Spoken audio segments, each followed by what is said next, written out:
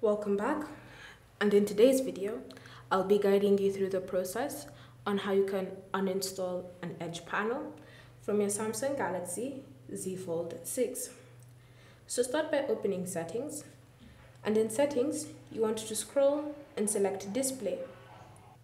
Under Display, look for Edge panels and tap on it. Then from here, select Panels. Next, you should see the panels that you currently have added onto your phone.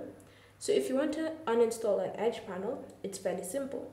Start by tapping on the three dots in the top right corner. And then from here, select the option Uninstall.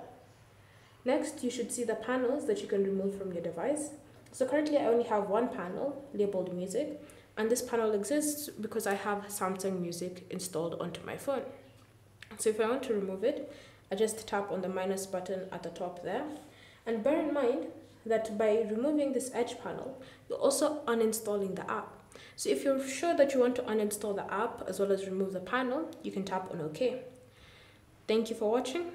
If you have any questions or comments, leave them down below and we'll get back to you.